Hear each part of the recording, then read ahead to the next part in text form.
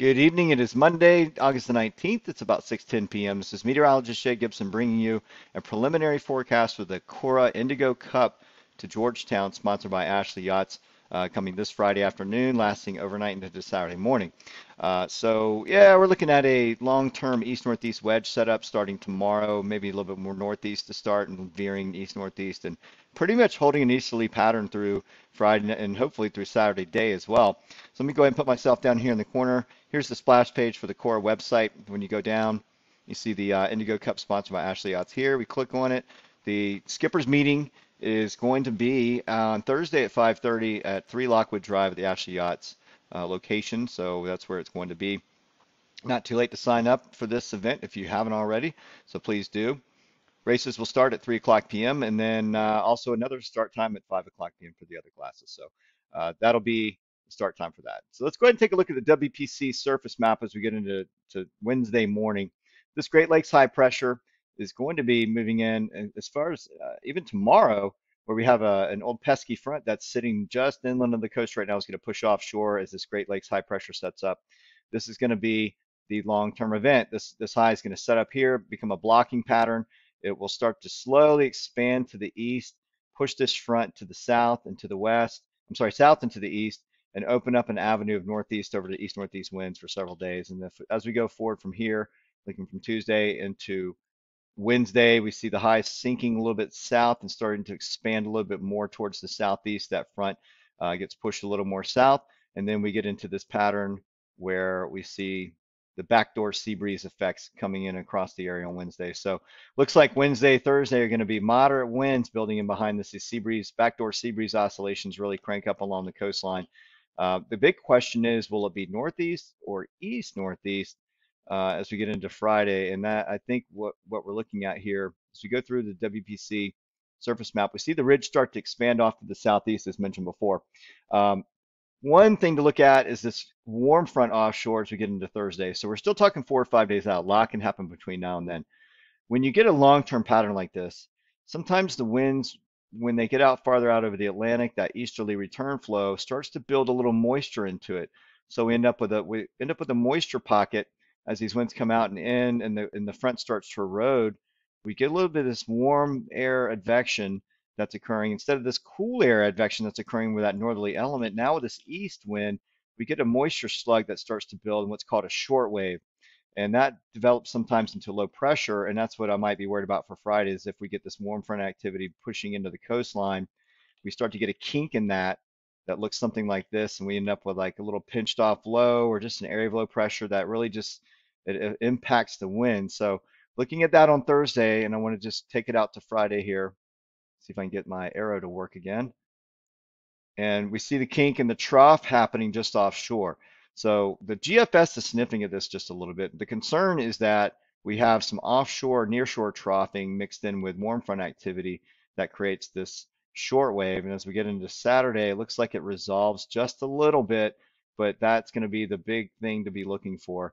We want to keep that east-northeast wind coming along. A lot of the wind forecasts are showing it, but it's just something I want to point out is that could be a potential to back winds offshore or be more north or north-northeast with less speeds.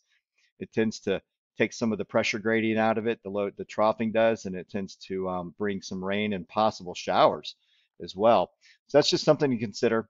If we look at the forecast, I'm just going to pick the Capers near shore as a point reference for this. When we go run all the models for this as we run out through Thursday, we see that east-northeast wind building up moderate to even possibly strong values. Wednesday and Thursday, I think, are going to be our strongest days for this. And we're looking at 16 to 20, maybe even low 20s on Thursday.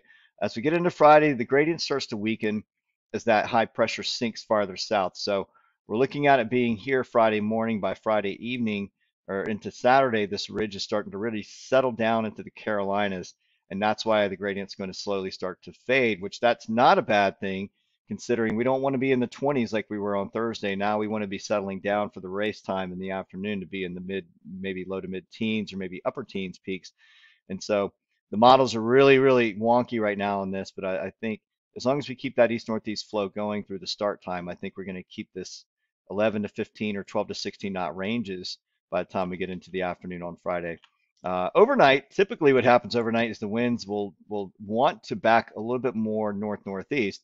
So as we get this east-northeast coupling parallel to the coastline during the daytime, especially with sunshine, we get that east-northeast sea breeze connection or sea breeze oscillation, not so much a circulation of wind, but it's just low pressure being drawn to high pressure, um, low pressure along the coast being drawn to high pressure inland.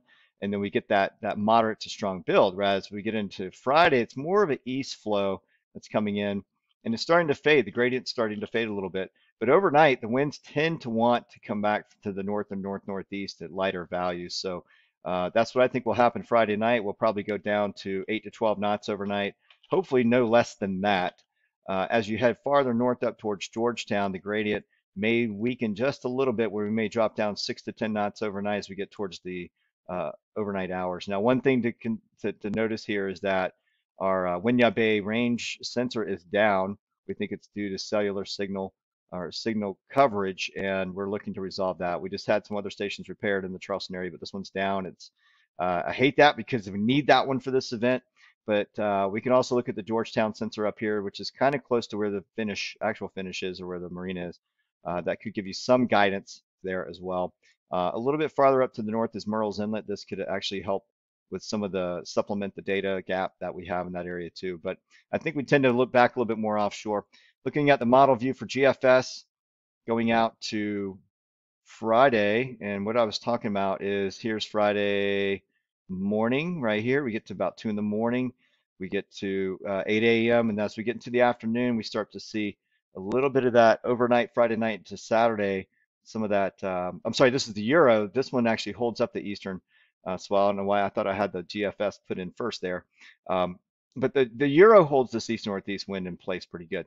It's the GFS that we start to see some complications occur as we get into Friday morning and into Friday afternoon. You can see down here where this little kink is, where it's starting to develop a shortwave, and that's what we're going to have to really watch as we get into Friday afternoon, Friday evening. But other than that, I'm going to stick with the models with that 12 to 16 knot range as we get started on Friday, and then bleed it out a little bit overnight and finish a little bit on the lighter end up near Georgetown with north-northeast winds at about 6 to 10 knots, maybe 7 to 11. Now, look at wave action. I'm going to take the Capers nearshore buoy as a point of reference. It looks like we're going to be building the swell as we get from tomorrow and Wednesday into Thursday with that stronger east-northeast gradient really piling up. Some wave action out there. We're going to get up in that 4 to 5 foot range, 4 feet more likely closer to shore, 5 feet farther offshore, 15 to 20 miles out. This is 5 miles, so we're at 4 feet. So just keep that in mind. It could get a little bit bumpy with a shorter period. We're going to be going from a 10-second dropping down into about a 5 to 7 second period as we get into Friday night with the direction of 100 degrees. So it's about east by south, just past east winds by about 10 degrees on that. If we look at the wave, surf line here, we look at Friday, 8 a.m. I'm just picking a point just off of Bulls Bay here and going through with it. So we're at 6 feet, 2 a.m. Friday. We go in time, we start to see this fall off 5 feet. And then as we get into Friday afternoon, the swell starts to come down even more so overnight into Friday night. You can see how that swell action really comes down to about 4 feet and you're about 7 to 8 miles out, 6 seconds. And so that sort of proves it, right? And we're all looking right about east by south winds at 100 degrees. Surf line's a little bit more on the 90-degree angle offshore out there. That could vary. I think the farther offshore you go, the more east-northeast it is, and closer to shore, more 100 degrees it's going to be. But that's pretty much it. But I love this map from Surfline because it gives you a really good idea of what the swell is going to be doing at these times. It looks like pretty good swell. The wind's going to be more in line with what the waves are doing, so there's not going to be a cross cut like a south wind across the east-northeast swell, so that's a good thing. So at least you know what to expect out there. Again, always encourage you to look at the Courant buoys for your actual wave heights. Now the Courant buoy, unfortunately, another point of data that's down is this one. The Cap 2 wave at the Capers nearshore buoy is down, so there's no wave action out there either. But I think the forecast speaks for itself pretty good. Temperatures look really well, though. We're going to cool down. We get into the low 80s by Friday in the afternoon, maybe low to mid 80s out over the harbor. Water temperatures are still about 83.7 degrees, so it's going to feel pretty good out there. Low 70s for lows overnight, and yeah, we're finally getting rid of some of that heat this week with this east-northeast wind settling into the area. So with that said, I'm going to go ahead and sign off from there, but just know some changes could occur. between now and Friday. I'll be speaking at the skippers meeting Thursday. I'll probably issue another forecast Wednesday night, just as a just to see what happens over the next 48 hours, and then we'll talk again on Thursday. See you then, everybody. Take care, and look for the next forecast.